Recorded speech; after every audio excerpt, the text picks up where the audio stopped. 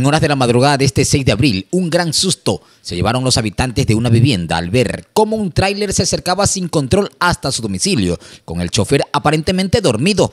Gracias a Dios, un poste de alumbrado público detuvo al andar del pesado vehículo, así lo mencionó un ciudadano.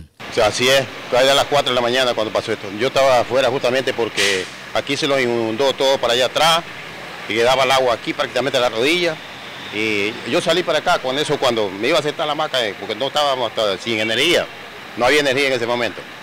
Y bien que ese carro comenzó a cabecearse y todo, y yo pego la carrera para adentro a gritarle a mi esposa con mi nietecita que estaba ahí, que salían de ahí porque yo el tráiler lo vi que se venía largo para acá. O sea, ¿usted vio desde el momento que el tráiler venía? Claro, antes de pasar el muro, parece que, no sé, de pronto el chofer se quiso dormir, porque de allá se tira para acá.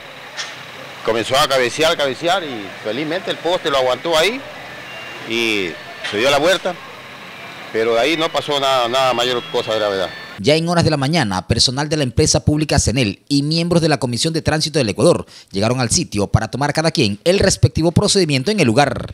Y aproximadamente a las 5:30 fuimos alertados por el ECO 911 sobre un accidente de tránsito aquí a la altura de cantón Palestina, el recinto Coloradal, en la cual conjuntamente con los compañeros del área operativa nos hemos trasladado al lugar del accidente y hemos percatado la veracidad del caso, ¿no? En el momento encontramos un tráiler, el cual se ha perdido carril y se ha estrellado contra un poste de tendido eléctrico. ¿De pronto personas heridas? Hasta el momento no. El conductor está ileso, no tiene daños, nada. ¿Esto más o menos por qué cree la circunstancia que se pudo haber dado? En el momento estaba cayendo una ligera lluvia.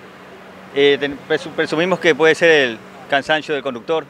Entre las recomendaciones de los agentes de tránsito es que los conductores deben tomar todas las precauciones al estar detrás del volante de un vehículo en las diferentes carreteras y sobre todo aquellos que hacen largos viajes tomen los descansos respectivos para evitar así siniestros que pueden dejar resultados lamentables. Con cámara Víctor Navarrete informó para Canal Noticias Douglas Corozo.